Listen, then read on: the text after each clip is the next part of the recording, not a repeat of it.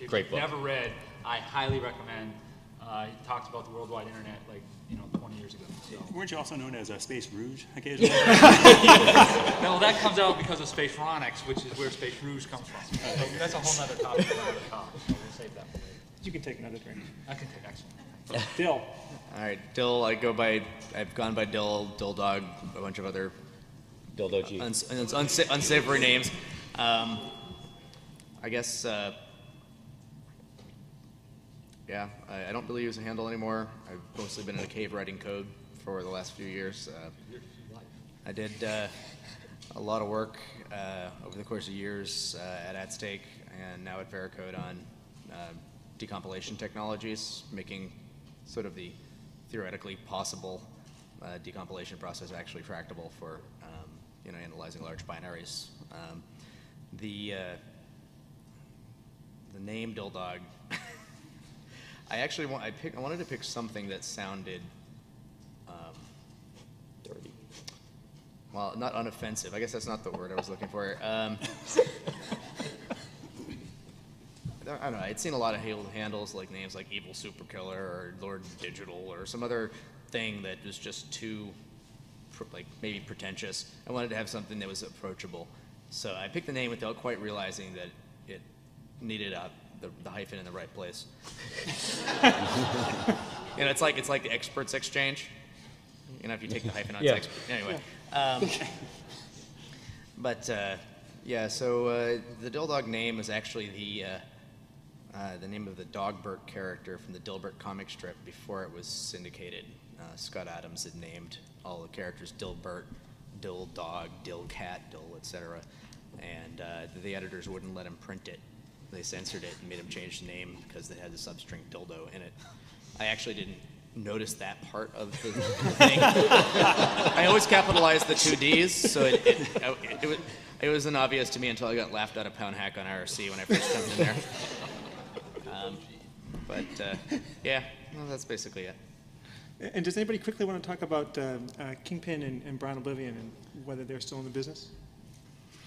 Well, Kingpin now has Grand Idea Studios, and he does a lot of hardware hacking. He designed the badges for DEF CON last year, LED, and I think they had wireless capability. Last 2 years, I think. Last 2 years. So he's on the board of advisors for Make Magazine, and now, as Mudge was saying, he's working on a documentary, much like the Monster Garage type shows, where people are basically doing hardware hacking. It's a do-it-yourself show, isn't it? I mean, like a regular thing on Discovery Channel or something? Discovery, I think he's going to air in September, I think he told me. Okay.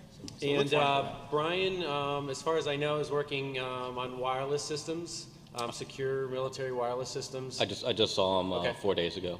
He was actually up in Boston for one day. He had to come into BBN. We used some of the boards that they were doing. So he's out there doing his hardware and wireless stuff. All right, so let's get into the meat of this. What's this taking down the internet in 30 minutes comment? Where did it come from? Did you ever really try it? Well, it came from me, unfortunately. And it was something that the media keyed in on during our Senate testimony in 1998. And what we were talking about was BGP, or BGP attacks against the national access points or metropolitan area ethers, which are the major kind of muxes for long-haul inter-carrier exchange of information. It was entirely possible to do. Actually, the L0pht web server sat on a cable being pulled out of May East, so anybody could actually get there, and nobody had BGP filters in place at the time. Even with the current best practices of BGP, they don't have the protective mechanisms in place for it. It actually did happen a few times as well, just accidentally, where people will basically black hole the entire internet by publishing bogus routes accidentally. And anything you can do accidentally just through sloppy work, you can intentionally do. This will keep it down. It went down for like a couple hours here or there. Case in point, YouTube and Pakistan. Oh, yeah, very similar one just happened with YouTube and Pakistan. You can take countries off pretty easily. What's happened? Yeah, well, Estonia's a bit different.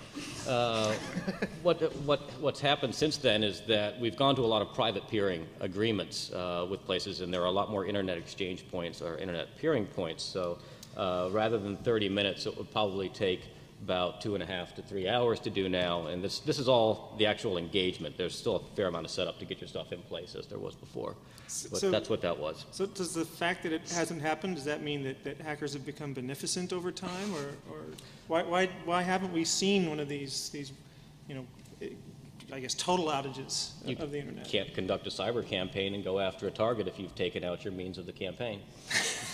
All right. Somebody's been spending too much time with the feds. I think, you know, the trend we're seeing overall is as soon as things move from, you know, vanity and bragging rights to criminal activity, which is we're seeing with a trend with malicious code over time, we're seeing wide-scale destruction go against the aims of the people that have the capabilities to, you know, cause harm on the internet. They don't want wide-scale destruction. They want targeted attacks, even if those targeted attacks are, you know, 50,000 CEOs or 50,000 machines. It's still under the radar. It isn't something where the whole internet jumps up and says, "Oh my God, we got to solve this problem," which is what happened with things like Code Red. It's under the radar. No one's really noticing it, and it's a problem. It's something that you know, I don't think we have the means to deal with these under the radar types of attacks that are going on. Do you want to make the analogy that Dan did in his speech about the symbiotic relationship? That No. Yeah, well, that's another point, and I think Dan was, you know, Dan took something that Mudge said probably, I don't know, 5 or 6 years ago that he noticed on machines that were compromised, that they were the best managed machines in the network. They were up to patch level, they were hardened. Their log files weren't filling up and choking the system. Extraneous processes that weren't being used for any purpose were removed. Yep.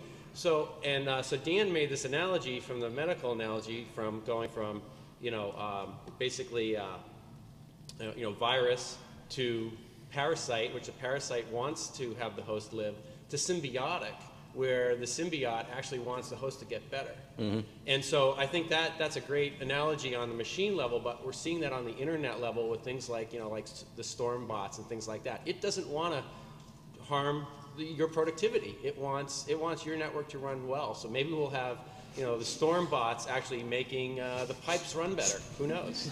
Well, another thing that we're seeing is we're having attacks that are coming out that are able to actually target geographic areas. When we saw the distributed denial of service attack against the major root name servers that provided .org and .mil, and it only took them out in particular geographic areas, this is because they've started using something called Anycast for responses for DNS requests. So within a particular area, you're always going to, you think the same IP address, but that's a locally pushed out responder to you.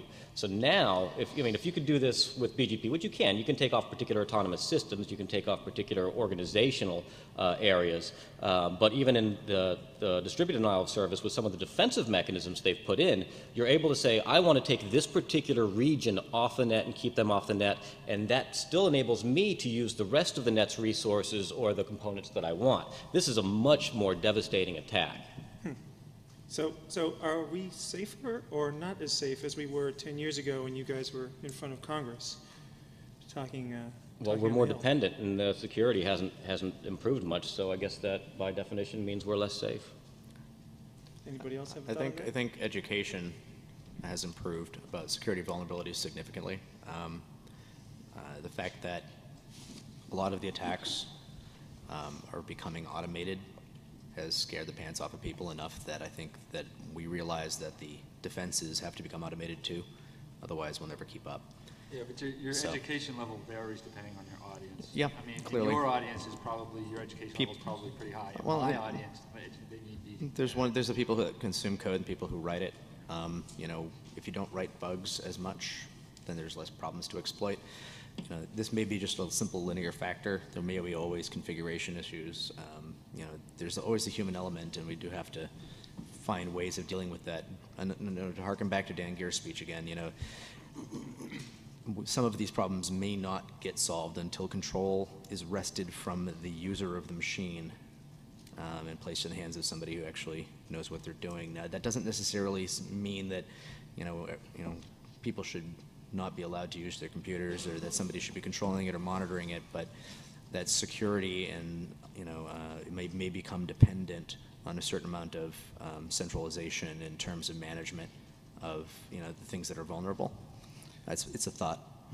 I also think that to some degree we are a lot better. I mean, if you look back, I mean, back in '98, not many companies had security contacts and whatnot. They had no internal process and procedures around receiving vulnerability information.